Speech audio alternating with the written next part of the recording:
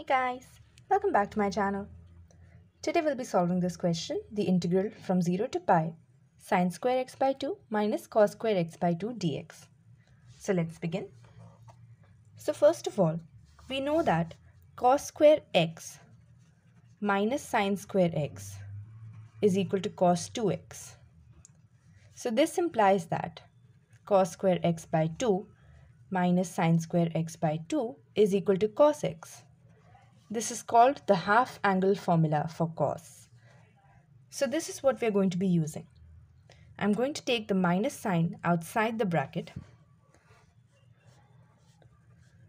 which means that inside the bracket I will have cos² x by 2 minus sin² x by 2. And I can write this as cos x.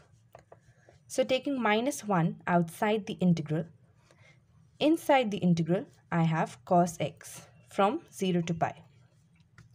Now the integration of cos x is sin x.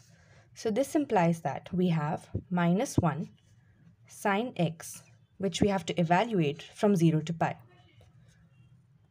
So we do this by placing sin pi minus sin 0.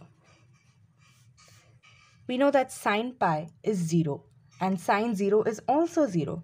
So inside this bracket we have 0 and minus 1 into 0 is 0, which means that our final answer is 0.